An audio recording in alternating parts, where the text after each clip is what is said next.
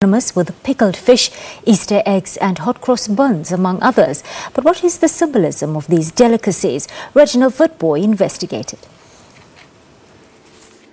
It's an old Cape Malay recipe, an Easter weekend favourite when it's frowned upon to indulge in meat.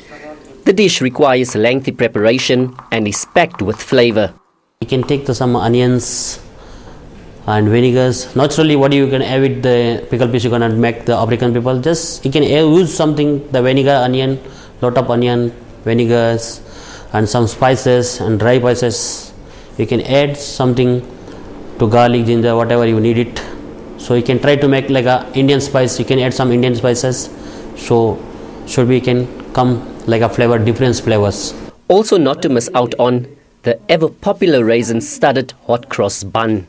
For me personally, Easter is a time where we celebrate the sacrifices Jesus made for us, and He paid it all for us. So that is why we celebrate Easter, eating fish and hot cross buns. Easter eggs are normally eaten on the third day after Good Friday to mark the resurrection of Christ and a new life. The egg hunt, a treat for the little ones. But some adults can't resist to join in the fun. Oh, it's very nice, and everyone is happy here. They're celebrating, so everyone is enjoying their time. And you found the white? Oh, we found the white one, yes. We were looking for him, especially, so we found him. What were you looking for, though?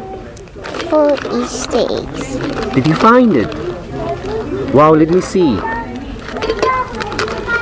It's a lot. Are you going to share it with anyone? And the table is loaded with Easter delicacies. The real meaning behind it all is why Christ died on the cross and His resurrection. But it's clear that the delicacies on the table also have their own symbolism.